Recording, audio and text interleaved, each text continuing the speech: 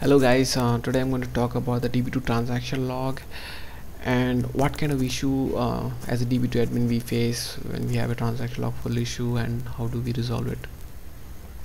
Okay, so basically I'm going to simulate a transaction log issue here, and we'll try to troubleshoot and try to resolve it. Okay, so before we get into the troubleshooting part, what I want you to make sure is that your DB2 monitoring switches are on. So what are DB2 monitoring switches, right? So how do you identify whether it is on or not? So just give this command db2 get dbname cfg grep -i dft, right? So in my case, all my switches are on. So in case in your case, if it is not on, so how do you turn it on, right? So you can use this command db2 update dbm cfg using you can choose any of this monitoring switches. In this case I'm just choosing lock and on. So basically it'll turn the switch to on.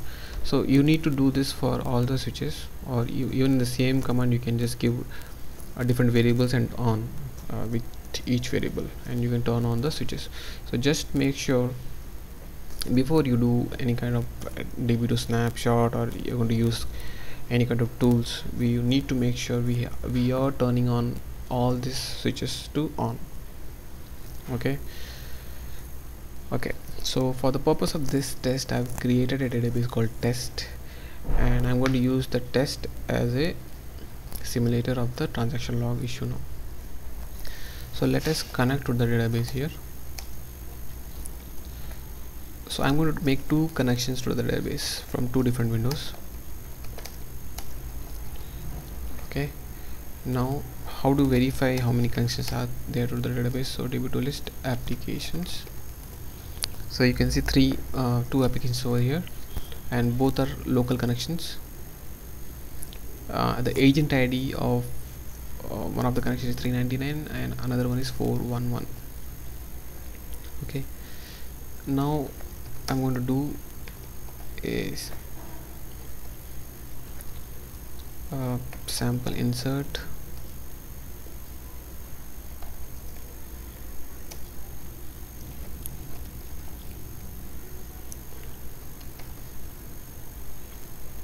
into one of the tables which is called T1 here. So I'm just trying to insert. Okay, now this particular application must be logged into the transaction log as well, right? This particular transaction. So how do we identify which transaction is causing the bottleneck or is consuming more logs? So we have a utility called db2 top. So how do we use the utility? So the command is db2 top -d and the database name. So in our case the database name is test, so let's give test and press enter. Now this will take you to a main menu where you can see so many other options, but for the purpose of this test we'll be using the option called B, bottlenecks. Okay, to get into the bottleneck menu we have to press capital B. Now it will take you to sub menu where you can see so many things, but the point of interest for our test is the log usage, right? So if you see this particular row, you have a top agent called 399 here, which is nothing but my connection from where I gave the insert statement, right? Now in a practical scenario you might be having 1000 connections coming to a database, and you would like to identify which particular agent has caused the transaction log to spike up and what that particular agent is doing, right? Now in this case we have identified which agent is causing the spike here, which says 399, and we would like to know what that particular agent is doing. So to know that, just press small a and give the agent ID, which is 3, in this case is 399. Okay, now because it's committed, so it's not showing up any data over here. Okay, when I say it's committed means it has been written to the disk. Okay, now let's see if I give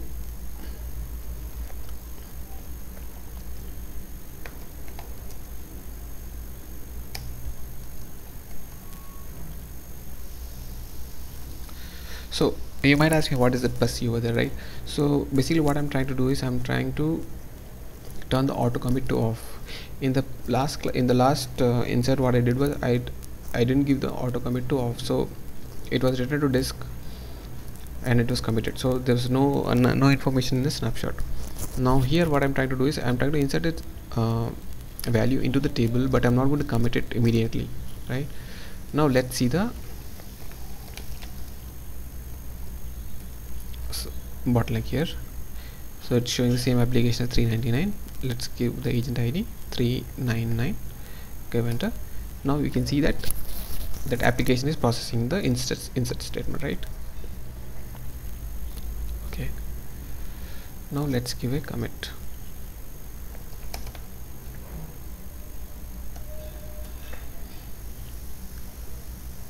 Okay, let's come out of the thing.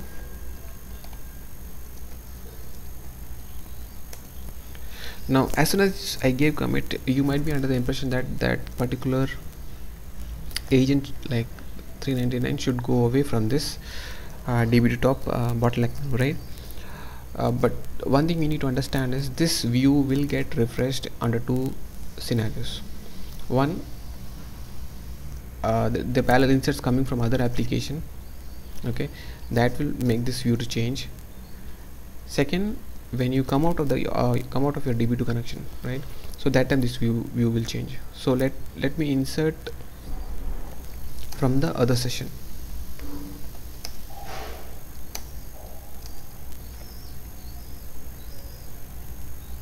This is from another session. You see the agent ID over there, it says 399. Just keep an eye on that when I press enter over here. So I gave 399, it has changed to 411, right? Now similarly, when I come out of my connection, see what happens. It says 411. When I press enter, just see the connection over there. It has changed to 399, which was my previous connection, right? Now I go back to my previous connection. I gave,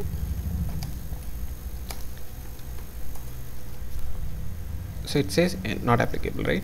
So there's no connections to my database now, so there's no data to be captured. Okay, so using this particular test, what we came to know is how do we identify the transaction, then how do you identify what the transaction is doing. So depending on your application, you can go back to your application team and tell them to use proper commits so that the logs get freed up. Okay, so only if you give a commit, the transaction log usage will not go higher. The other way around is from the database end. To avoid a transaction log full kind of issue, there are certain parameters which we can tune from the database end, which will make sure that you never get into a transaction log full issue, which needs tuning of some of the database parameters, and those and we will talk about those parameters in my next video, which I'll be doing it tomorrow, and I'll uploading it on YouTube, so please keep an eye on that. Bye for now. Thank you for watching.